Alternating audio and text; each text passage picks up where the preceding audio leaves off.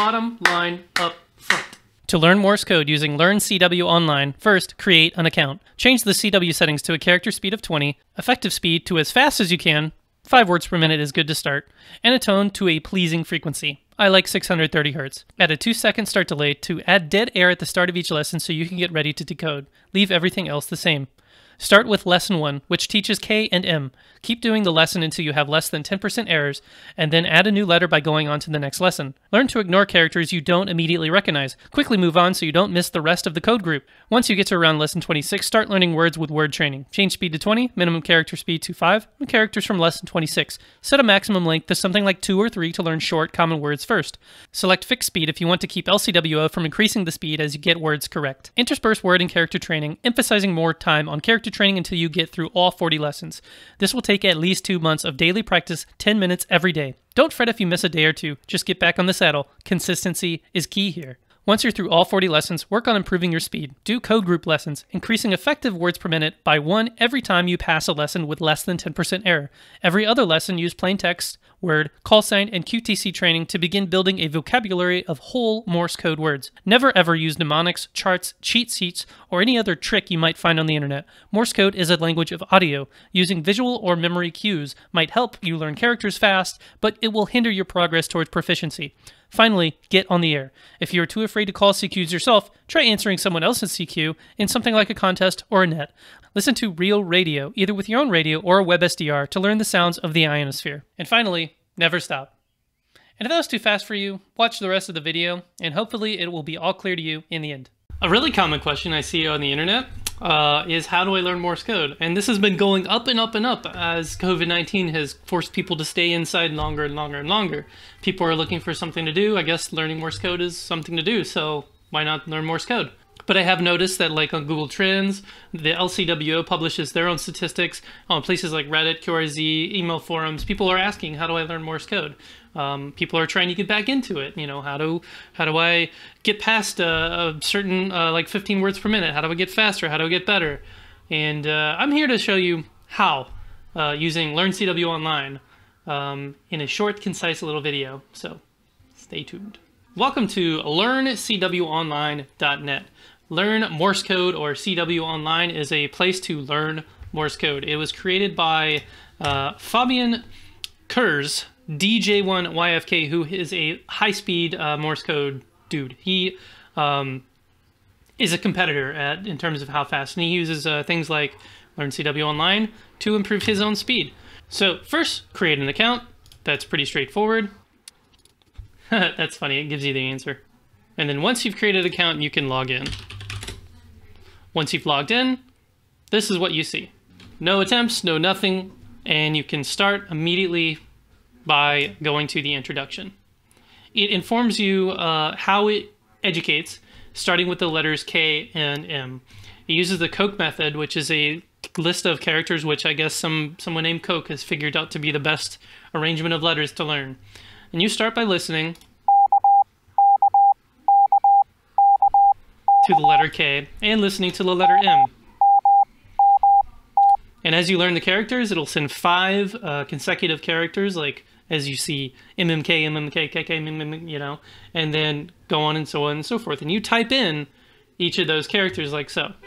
But before I do that, if that pitch was too high for you, which it is for me, you can change that and change CW settings.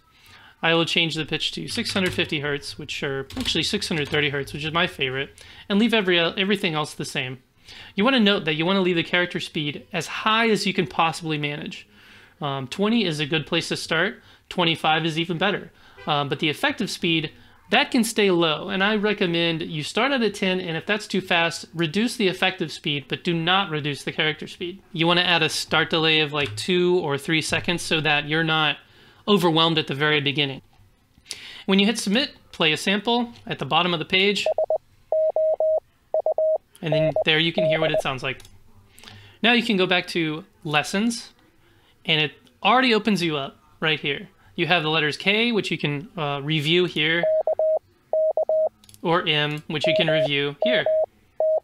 And then once you click play, it will start the lesson.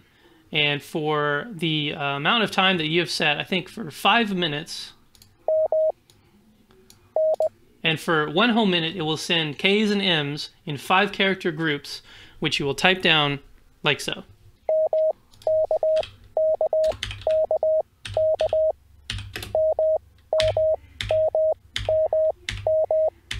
If you mess up a letter, it's okay. Don't fret. Just ignore it.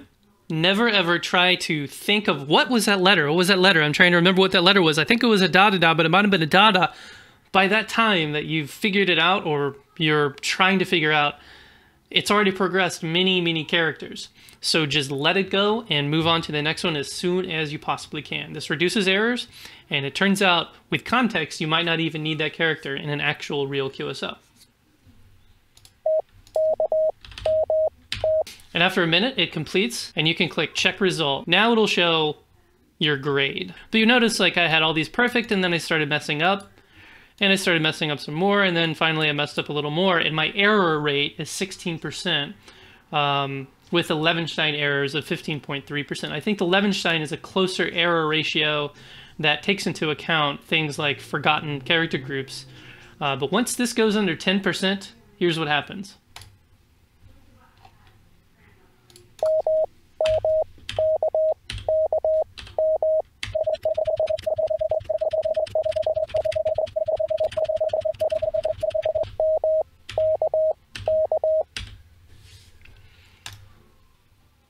I got 1 error, but I got an error rate of only 1.5%.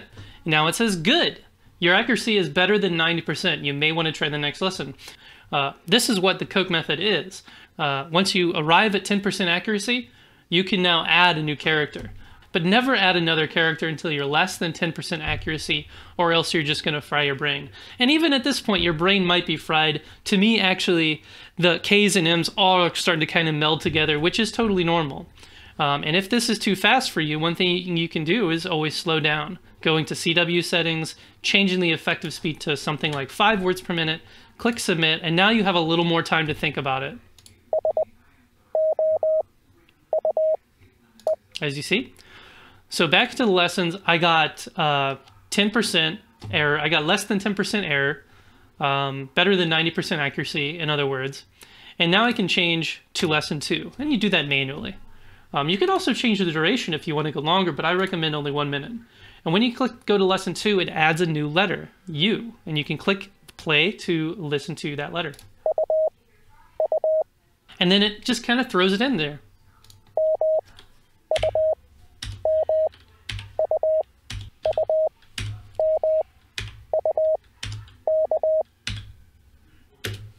Okay, now we're done. And you can click check result, and you'll see what kind of errors you got. Looks like I didn't quite make it. I got 13.3% error, which means I did worse than 90% accuracy. So that means you continue training, click continue training, and you go back into the same lesson, and you keep doing that until you get less than 10% errors. When you do that, it will say you might want to continue. You continue by going to the next lesson. So this is going to take maybe 2 months, maybe 3, maybe less, maybe more, depending on how much time you put into it, how much, maybe if you're a drummer or you're musical, it might come better, it might come faster. But the real gist, the real like thing to take away is very dedicated, daily, consistently, no more than 15 minutes. I would say if you do 10 minutes a day, you're doing great.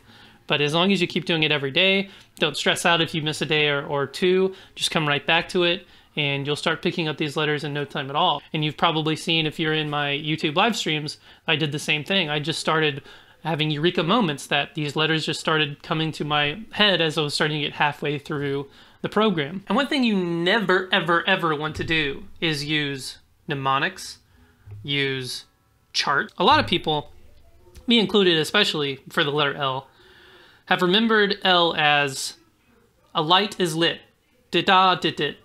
A light is lit. And if you go to, if you watch Vsauce's video, he describes all of the mnemonics for all of the letters. B, this is how I remember B. Boot to the head. Boot to the head. C is Coca-Cola. Coca-Cola. And although this is a good way to maybe learn Morse code, it's not a good way to get fast and proficient at Morse code. This video is designed to get you onto ham radio Morse code, which means you're going to need to listen and head copy all of the code that you hear, and contesting especially, where call signs are flying at 30, 40 words per minute. Using mnemonics requires a different section of your brain to process and think. What does that sound like? Oh, it sounds like a light is lit. Oh, that's the letter L. But that takes longer than the instant character recognition you get from constant drilling. It's a lot like muscle memory. And honestly, you've probably seen a chart like this, and this is okay to learn the structure of Morse code and to understand what is A, B, C, and D. And this is also really helpful when you're sending Morse code. But for receiving, this is unnecessary. You want to use the sound of the characters, not the sight, not the feel or the taste or the smell, the sound only. Because if you use any of these other things, it acts like a crutch. It doesn't streamline the brain's process of connecting a letter or a word to a sound. You know what I mean? You've also may or may not have seen a chart like this. This chart just makes my blood boil. It makes no sense at all. It doesn't have consistency with the characters. If you remove the actual letters, it doesn't make any sense. Like, why does the W have da-da, there's this thing, and then X has two, like, this is useless. This is not going to help you at all. And then there's this chart. If the last chart made my blood boil, this makes it just vaporize. Okay, I'll give it to you. This chart makes some sense. It's a tree chart, and you're not gonna learn Morse code in 1 minute using this, but you might be able to get an intuition if you're given, say, da-da-da. You gotta go, da-da-da. That's a W. Okay, great. I made it to W. But like this chart, it doesn't work with the mental processes. Unless you memorize this perfectly and you can follow this tree at a character rate of hundreds per second, then sure. But like, this is not how to learn Morse code. Morse code is an audio language. It's not a visual language. And bar none, the absolute best way to learn Morse code is through the audio of each character. There is no other option. Unless you just want to casually learn Morse code, that's totally fine. But if you want to be proficient at it, if you want to be fast, if you want to have head copy, and if you want to get on a ham radio and have a conversation without stressing about every character and thinking, L, that was the dotted it, that's a light is it, oh, that's the letter L, and then he's already said everything and he's waiting for your return and you're sitting there embarrassed like, I didn't understand anything you said. So anyway, once you've learned all the characters, what do you do then? So I would say once you're about halfway through the CW course, say lesson, maybe 26, you've learned a lot of letters. Now you can start to form quite a few words, and LCWO has a very efficient way to do this. If you go to word training, you can use characters from lesson 26. Change your character speeds to your liking, and you can pick a language. You can also use CW abbreviations, CWQ codes, and there's a few languages here as well. You can change the maximum length of the word. Let's say I just want to do 3-letter words, and I'm going to do English and use a fixed speed, because the way this works is it increases the speed as you get the words correct, and it slows it down as you get them wrong, which is a good way to learn, but we'll just use a fixed speed for now. The minimum character speed to 10 words per minute, because the character speed is what you want to go fast, and the regular speed back down to 10 words per minute. It's kind of flips. I wish it would be a little more verbose, but the character speed is what you want to keep high. The speed, or the effective speed, is what you want to keep low, also known as the Farnsworth speed. You get this chart, and once you put your mouse in the text box, you can click enter and it'll start automatically.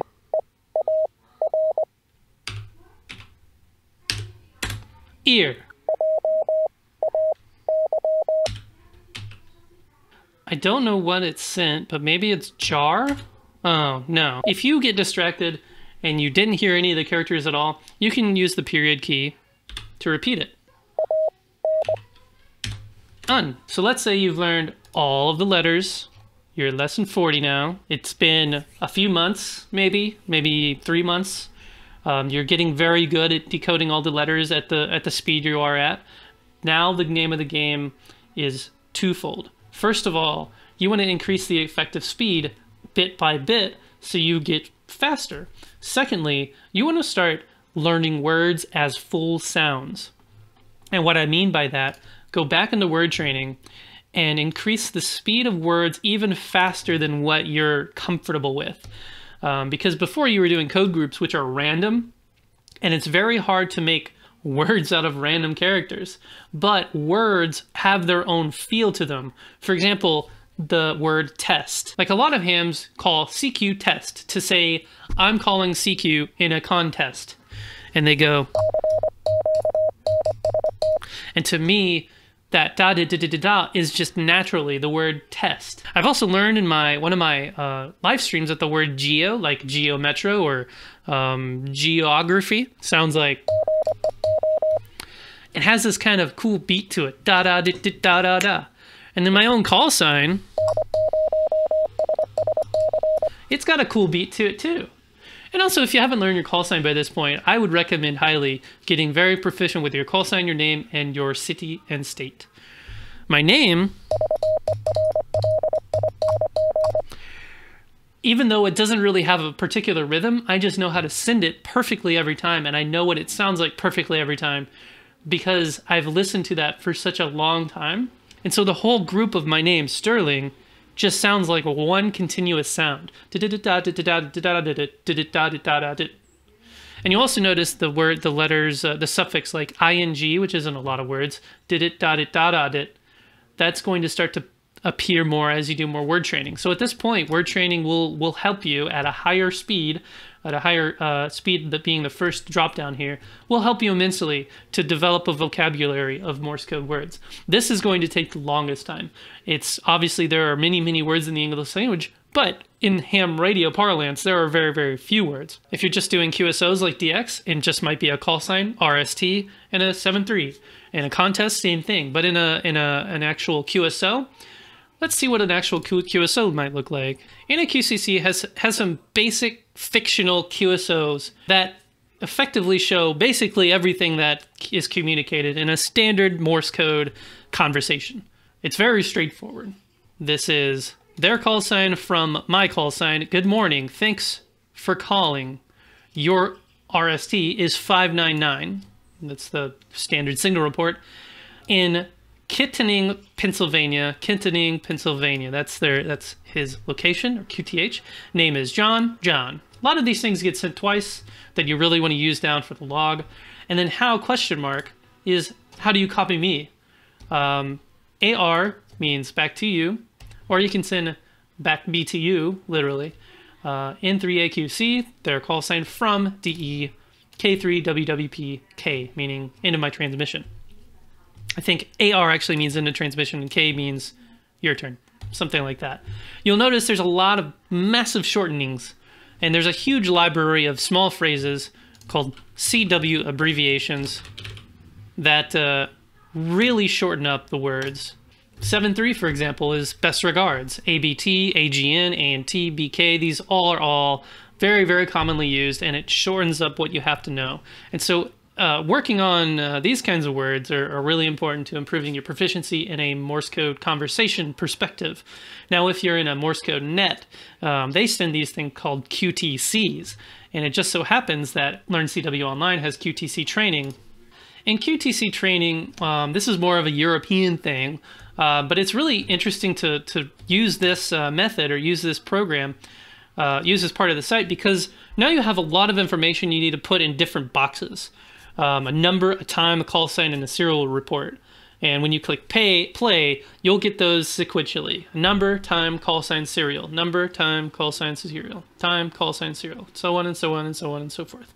And this is really good for in a contesting perspective to improve those chops. Additionally, call sign training. Once you learn most of the characters, you can start doing call signs. It also has plain text training. You can select from proverbs and fortunes and to decode whole paragraphs. And you can use that to improve your word and your context recognition. One of the things I mentioned earlier is you might not need to know all of the characters in a word because, say for the word apple, if you have A-P-L-E and you're missing that one word in one letter in the middle and wonder what it must be, you can generally surmise that the word was apple. But if you miss too many words, maybe not, but then you can contextually like put together, you know what I'm saying? Like, you know, the blank tasted good. I like my blank from Washington State. He must be talking about apples. Additionally, if you want to do your own arbitrary text, this is where you can put this in. If you go to the smrcc.org.uk website here, over here are simulated QSO text. You can take these, copy, and paste them in, and set your speed to what you want. And at this point, you should have all the tools you need to learn Morse code and become proficient at it using LCWO. But that's not all. The number one thing you will always hear from everyone telling you when you ask, how do I learn Morse code, is get on the air. Nothing cements the Morse code quite as good as stressing over a QSO on the air, sweating bullets, shaking immensely, than actually making a QSO. And if making a QSO and calling CQ is too frightening for you in the beginning, then it might be wise to go and do something like a contest where you can answer CQs from other stations. The exchanges are expected. You know what you're about to receive. And you can use crutches like CW senders if you're not as fast as sending, but you use your head to actually figure out what the call sign is, what the exchange is, etc. There are slow speed contests, the SKCC, Straight Key Century Club. They regularly do slow speed. CW Ops also does slow speed contests. After the end of every CW Academy session, the new graduates, if you will, they have a slow speed CW competition. Another option might be just to listen. And to also just to get a feel of what actual on-air Morse sounds like. And you can do this in a number of ways completely without a ham radio. One of the ways is WebSDR. There are many online WebSDRs out there that you can use for free. And it's a really good way to tune around the bands and listen to CW. If you go to 40 meters between 7030 and 7060, that's usually an area where a lot of slower speed operators hang out, towards the upper ends of the band. The lower you go and into the extra portion, you get higher speed operators. But here, you can just tune around and find anything. Here's a really strong signal that just appeared. And generally, these are at a conversational speed, 15, 20 or less words per minute. A lot of times they're using wide spacing because they're learning just like you and me. And what I like to do here is pull up something like Notepad and try to decode what they're sending.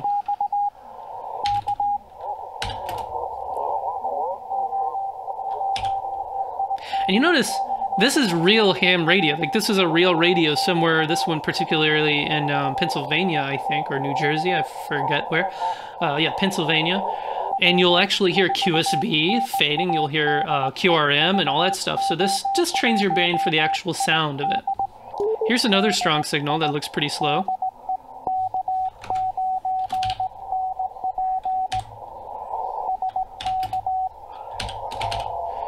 And I really like doing this if I'm at a computer. I can also put this on in the background, and it gives me it's a really nice sound too. It's just this aesthetic. Put this on with some slow, chill beats, and it's almost like you're learning Morse code by osmosis. But that's not how it works. That's not how any of this works. Don't think that just listening to Morse code will magically give you the Morse code power.